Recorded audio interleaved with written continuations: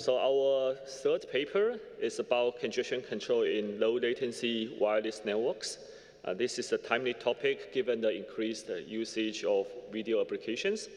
So Zili is a fourth-year PhD student at Tsinghua University. His research interest is real-time video communications. He is on the job market.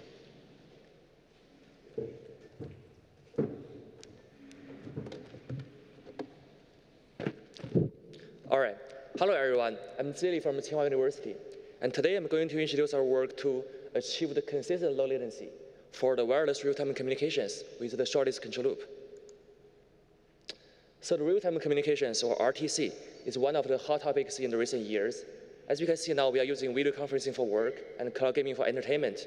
We also have different remote surgery and remote control of the cars and vehicles in different scenarios. Especially for SIGCOMM from last 2 years, we are holding virtually, via Zoom.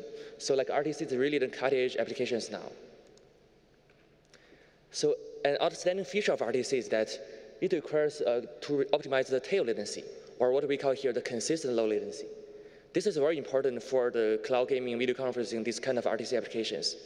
Let's see this example. So if a certain video call session, we have a latency, 99% tail latency of 200 milliseconds, which is above that, users will start to experience stutters or interaction delays.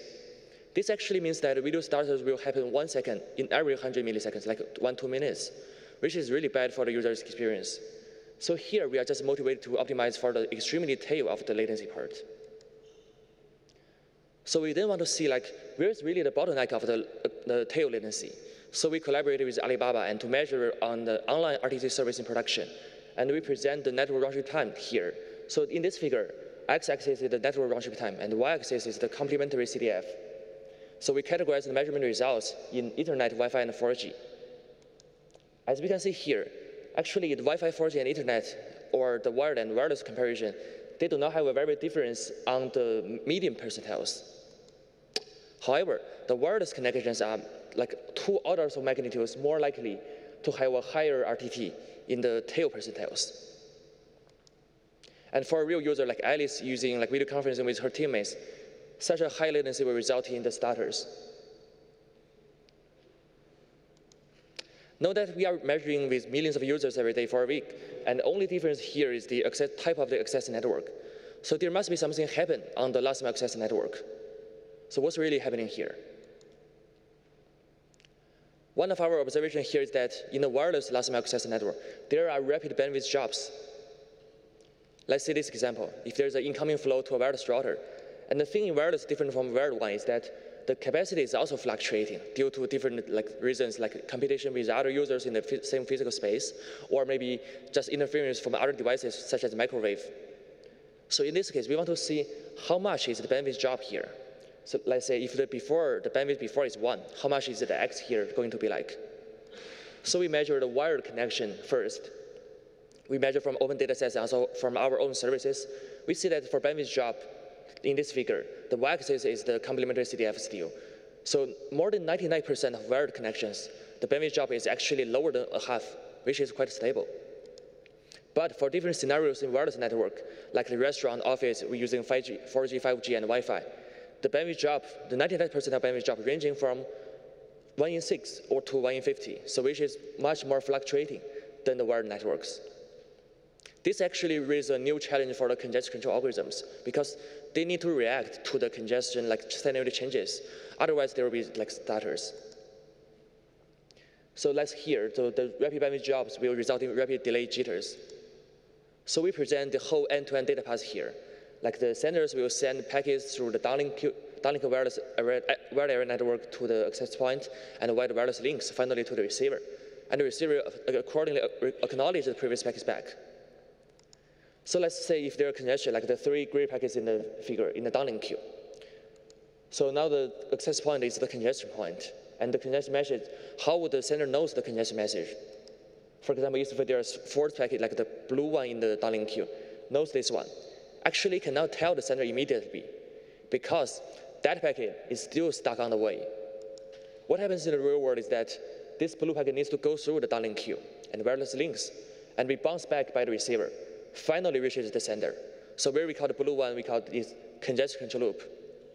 And what's worse here is that we can see the downlink and various links are actually redundant for the control loop. If we could somehow tell the sender immediately about the congestion information, we could then let the sender reduce the sender rate immediately to avoid the propagation of the long queuing delay.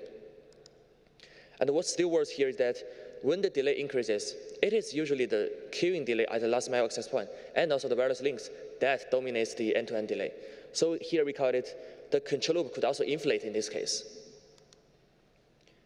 And as we discussed before, the congestion control algorithm cannot really solve this problem itself because this problem happens in the network. From the sender side, we have nothing to do besides just waiting for the signals. So the problem here is how we can let the senders know the signals earlier or faster. So now we go to our design zhuge, which is like a fortune teller to tell the prediction. I'm going to design in detail in the following slides. So if we could somehow let the sender knows the congestion, like in this figure, directly by bypassing all the redundant part going through the downlink queuing delay and the various link delays. We could then let the senders reduce the sender rate very quickly and eliminate the inflated control loop. But how to do that? For example, can we design a new protocol for that? If we want to piggyback the information from the access point back to the sender, we actually need to modify both the access point and the sender to let this information understandable or decodable by the sender. This is very hard because the senders are usually maintained by the content providers like Google, Amazon, Microsoft, and access points are usually maintained by the router vendors like Cisco, Netgear. If you want to put these two parties together to have such a protocol deployed to see the performance benefits, that will be very hard to deploy in practice. So we are therefore motivated to modify only the routers, it's specifically only the last mile access point only, to see if we can solve this problem. But how to do that, considering there are so many existing protocols, existing applications, and different congestion control algorithms, including TCP, QUIC, and different CCS as the previous presenter presents. So here our solution goes into two folds. We again present this from the view of the access point. The access point actually connects to the sender via the Ethernet and the receiver via the wireless link. So it's like a converter between the wireless link and the Ethernet. So it's a fast, slow net conversion. So what is data path here? So in the downlink direction, there's a downlink data path from the sender to the receiver. There's also an uplink data path from the receiver back to the sender, like the green one in this figure. So our solution goes to two folds. First, we can have a feedback updater for the protocols to somehow carry the information back to the existing protocols like here, but in the reverse direction.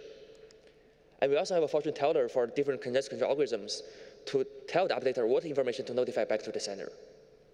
I'll go into details for these two modules in the later slides. So first, for the feedback updater, the key observation here is that we found they can be categorized into two types, namely out-of-band feedback and in-band feedback. So out-of-band feedback means that the feedback information is not contained in the payload of the feedback packet. For example, in TCP, the payload in TCP does not contain any information that is going to be processed by the sender. It is the sender that is receiving the ACK packets and matching the ACK numbers with the previous sequence numbers and know the round trip time and any other network conditions.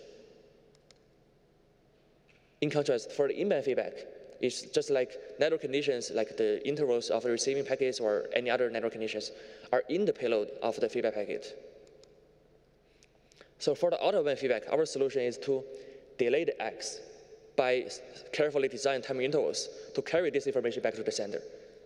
In this way, we do not need to modify the sender, but just carry the information in the intervals of the ACK packets to be understandable by the sender. And for the email packet, we can just update or rewrite the payload in the feedback packets. So to be more specifically, to delay the ACKs, this is actually the previous control loop without our solution. It needs to go through the whole control loop marked in blue here to finally reach the sender. But our observation here is that when there's one packet coming from the sender side, it usually happens to be some other packets comes from the receiver side, belongs to the same flow, arrives at the access point at the same time, but acknowledge the previous packets, like the packets with the smaller sequence numbers. So we could actually just modify the intervals between this packet, like in this case, delay the second packet, delay the second green packet, to let the senders know the delay in the network is actually increasing. So in this way, the senders now know that the delay is increasing. For the inbound feedback, we can just overwrite the received delta or what kind of like the specific fields in the specific like payload information. This is actually the transfer-wide congestion control from the RTP-RTCP protocol. So another important thing is that what information do we need to tell the sender or to make sure that the sender will reduce the sending rate, because there are so many CCAs, protocols, and different things, and they rely on different signals like RTT, delay gradients, and delivery rates. So our observation here is that actually these congestion signals are processed from the packet feedback timestamps. So what is timestamps here? For example, we calculate the delay by matching the time of receiving the ACK packet with the time of like sending out the previous sequence number or the data packet. So the feedback time is actually useful to estimating in the RTT here. And also the delivery rate. Delivery rate is also calculated by the number of packets sent in the previous time window. So here we define the feedback time from the view of the access point by the current time plus the queuing delay plus the transmission delay, because we're already last mile, so it's just audit. Maybe there are some like non-transitive like delays, as Vinkan said, but in this case, we do not consider that. Actually, we can see here from the last mile access point, the second and third part of the queuing delay and the transmission delay are actually predictable. For example, the queuing delay is just the queue size over the transmission rate. And transmission delay we can also get from like the underlying like information from the access point. So here we say that one packet should know its feedback time upon arrival. So finally, we go through the preliminary evaluation part of this work. So we first had a necessary simulation. We applied Zhuge over WebRTC actually with the Google congestion control, which is also known as GCC here. We tested with 5 sets of different bandwidth traces here, including Wi-Fi, cellular, 4G, 5G, and like in restaurant, office. And we also compared our solution with 2 baselines, namely FIFO and CODO, which are 2 options in the Linux kernel. The metric here to measure is the network round trip time. So now we present the result here. The x-axis is the different traces, including the wireless, cellular, and different scenarios. And the y-axis is the fraction of RTT over 200 milliseconds, which is actually the threshold recommended by ITU, about which like the users will start to experience stutters. So as we can see here, like existing solutions are not very good at solving this problem because like there are, even for CODO, because the job package is earlier, but the delay basis is not that sensitive directly to the delay signal, to the loss signals. In contrast, our solution could outperform the better of these solutions by half or even more. And we also have more evaluations on like how is DCP-based solutions, how the fairness, accuracy things. We also deploy our solution with the OpenWRT-based real wireless routers. And we measure the performance and overhead. So please refer our papers for more details on the evaluation. So the key takeaway of this talk is that in the real-time communications, the inflated control loop affects the tail latency in wireless. And we can decouple the control loop from the data bus to let the sender know the congestion earlier to make sure it can reduce the sending rate in a timely manner. We are trying to make sure our solution is deployable and generalizable for different protocols, applications, and CCAs. And for the evaluation performance, it does improve the performance by like 70% to maybe like name a few. So we are now in the process of pushing Zhuge to be deployed in the wild, like with some real products. So if there are any collaboration chances for the follow-up work, I'll be more than happy to have a chat. Thank you for listening, and happy to take any questions.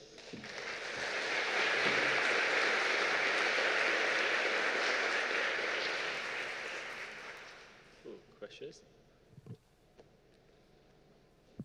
Thank you for a great talk. So since you're delaying the acknowledgement, and currently it seems like you're doing 1 or 2 applications, but what will happen if you have a huge number of applications, and what is the effect on the packet drops due to the fact that now you're delaying ACKs, and therefore the buffers on your device is starting to fill up? Sorry, to clarify, you mean the buffers on the routers? Like? You said that you're delaying the acknowledgements back, right? Right, on the routers. Right. So once you're delaying that, it means that the packet, the acknowledge, spend more time on your device. It means that if you have a burst from other devices, you will you'll start getting packet drops, meaning you will create a congestion that wasn't there before. Thank you. That's a very good question. Actually, in this work, we mainly focus on the last microseconds point. So the delay happens on the reverse direction. So it's the first mile of the other packets. So here, like for wireless routers, the buffer is usually much deeper than the ones in the core network. So in this case, it should be fine for home routers. There should be some packet jobs in that case. We did not test that, to be honest. But I believe that in most cases, at least from what we test now, we do not observe there are so much traffic in the uplink, from the view of the users, because most traffic are coming from downlink, and we delay hold ACK packets in the uplink, which seems to be fine. So yeah, but that's a really good question. I guess we need to, maybe you can just try to job that packet. If you really do not want to job packet in that case to affect other flows, we can just let the flow pass, because as long as we delay a little, the senders will know the delay is increasing, and it will reduce the sender rate. That should be fine. And also another number I want to share is that the delay is usually capped by 10, 20 milliseconds, which is not very high compared to RTT and other metrics in network. Thank you. Yeah, maybe that side first. Andrei Gurt of Linköping University. Actually, many applications, they use proprietary protocols and encrypted traffic like HTTPS or SSL. So how can you decode TCP or TCP data in this case? Oh, thank you for your question. That's a very good question. I'm trying to answer in these two ways. First, we are mainly focusing on the TCP traffic, where it is decrypted, but it is decrypted in TLS layers. For the TCP ACK packets, we can actually read the numbers and sequence numbers in the header, which is actually not there encrypted, unless you use some IPsec or other techniques. So for TCP solutions, it should work well in most cases. And for UDP-based solutions like WebRTC or maybe other things, we currently focus on the unencrypted solutions. So for the encrypted ones, we are still working on that. I'm not sure if there are further solutions for that. I'll be happy to have a chat later.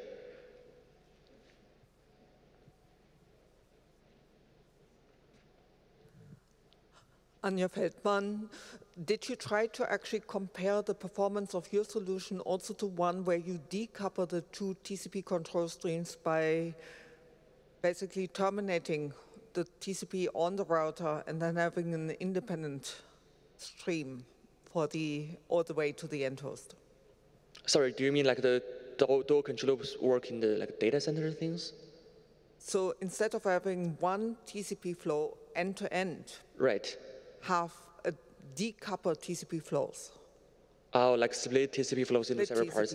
I see. We do not test that during the evaluation part.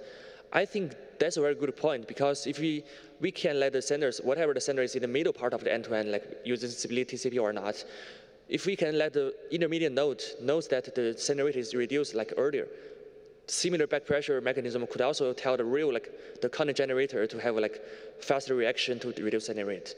I'm not sure about the bottleneck of this case, if it really the case or not, but usually, if we use the serial connection, for example, the proxy in data center and for another connection for the wider network, the part in data center is not really the bottleneck. So I believe, in most of cases, it should work. I'm not sure, if there are other cases like satellite network, where the other parts may be another bottleneck, how it works. Thank you. Okay, so let's thank our speaker.